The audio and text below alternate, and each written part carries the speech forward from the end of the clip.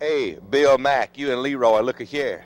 I want to tell you a coincidence. Here I am backstage at the Grand Ole Opry, and a feller done run up to me and say, look here, I'm a DJ, and we play Country Crossroads on our station. Tell Bill Mack who you are. Jerry, I'm Earl Freudenberg with WDOD Radio in Chattanooga, and we air the Country Crossroads program on both WDOD AM and FM every Sunday. What brings you to Nashville?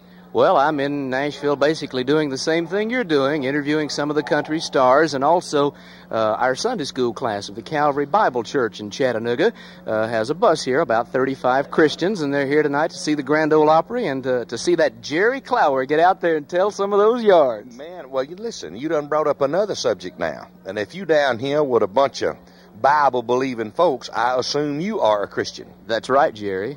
I believe in the Lord Jesus Christ, and I tell you, I feel sorry for people that don't. Beautiful. You know, the whole world's in such a mess. If I wasn't a Christian, I'd be scared to death. You know, if we have a chance to say something about Jesus, we never know. Someone who doesn't know the Lord Jesus Christ might be listening, and perhaps they could trust him as their Savior, and there would be no better time than right now.